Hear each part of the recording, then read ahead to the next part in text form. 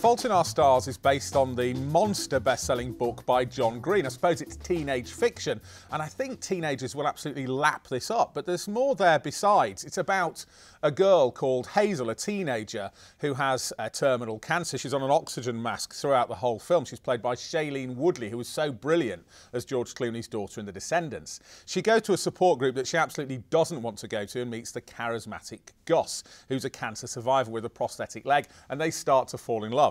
Now, if this all sounds like it might be awfully sentimental, it really isn't. Some of the characters are, but the story itself, the film, really has some quite brittle edges, especially in a vicious small role for Willem Dafoe in a section that's very memorable that's set in Amsterdam.